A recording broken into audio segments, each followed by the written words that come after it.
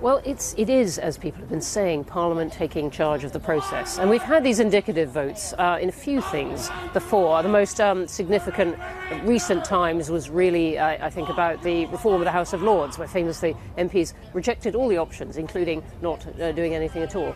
So this is a way of testing the mood. But this one is different because MPs themselves have said, not the government, the MPs have said, look, we are going to take charge of this process. And that's what's happened. And at the moment, they have the power to do that. What was striking to me is the idea that Theresa May's deal, the one the government has spent 18 months negotiating with the European Union, is not going to be one of the options available.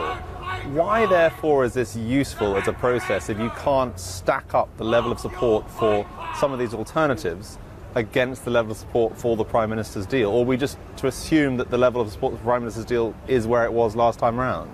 We should assume nothing.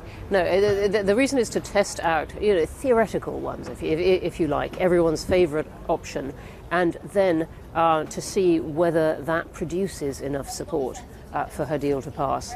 And I think the government's, obviously had some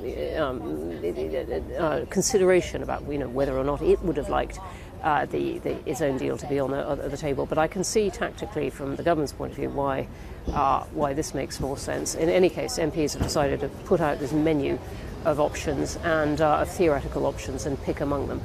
For those watching outside the UK, they may not be aware that more than 5 million people have signed a petition calling for a revocation of Article 50, i.e. let's end this process altogether.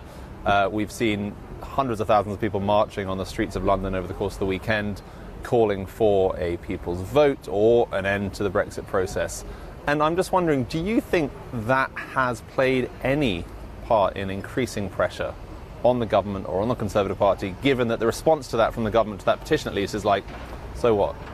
I don't think it's put pressure on the government. I think it's emboldened some of the MPs who are leaning towards, Remain, hoping for second referendum, that kind of thing, to keep in play those options which have been really buffeted around in the past few weeks. And it's certainly invigorated, if you like, the Europeans are watching this very closely about how they might influence the process. So people know there is a big body of public support out there. People absolutely know that the public is very engaged with this. I think it's given MPs of all kinds a sense that people are watching, and the country's attention is very much on this. But it hasn't, I think, because it doesn't have any immediate power, it hasn't really tipped the balance. Over the last few months, a lot of the suggestions put forward in Parliament, and that's no different tonight, have come from lawmakers of different parties. We call that cross-party in terms of an effort here. And I'm just wondering, what do you think that means for the continued survival of political parties here in the United Kingdom? It's a very good question. I think the political parties, as we are looking at them at the moment, are broken. Both Conservatives and Labour have big divisions in them, and that's not just about Brexit. It's really about completely different views of how to govern the country and what Britain is in the future. And those big rifts will be there even if you manage to magically take away the whole Brexit issue. So there has to be a question about whether both parties can survive as they are. And the pressure is really on the Conservatives because they're in government, and the question about whether there is any leader they can coalesce behind, and if it isn't Theresa May, who is it?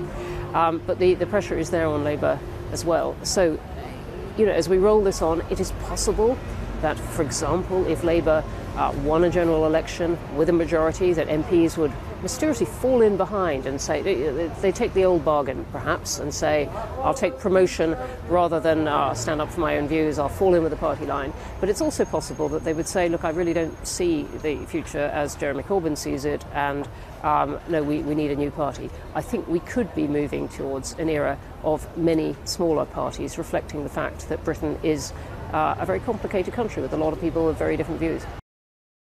Hi, I'm Joanna Bersecci, and thank you for watching. You can check out more of our videos by clicking on the boxes on the screen. And don't forget to subscribe to our channel for more from CNBC International. Thank you for watching.